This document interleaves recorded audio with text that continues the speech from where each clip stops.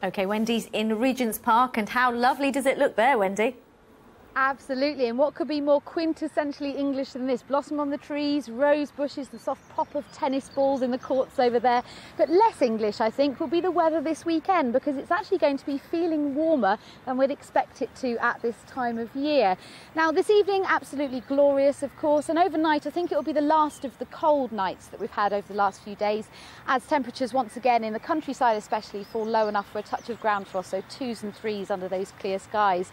The plus point, of course, being that we start with blue skies tomorrow. Absolutely glorious conditions. The winds slowly come round to the south, drawing in warmer air. Many places getting to 18 or 19 degrees tomorrow, but if we get to 21 degrees, it'll make it the warmest day of the year so far. And of course, West Ham play Wigan tomorrow in those glorious conditions, and our boys will bring you that match right across all the platforms. For the rest of the matches, you can check it out on our website. Of course, the other big sporting event this weekend is the London Marathon. I think it will be a comfortable enough start to the race for the elite runners, around 9 degrees, say, but as we go through the day, it will be warming up. 19 degrees for the stragglers, and it's also likely that it will become quite muggy, perhaps with 1 or 2 showers, some of those quite heavy. I think they'll be quite refreshing, unless of course you're wearing a gorilla suit.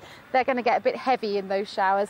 Monday, another lovely day. The outlook really is that it may get slightly warmer into next week, but for now, a glorious weekend. A few showers on Sunday though. Wendy, thanks very much.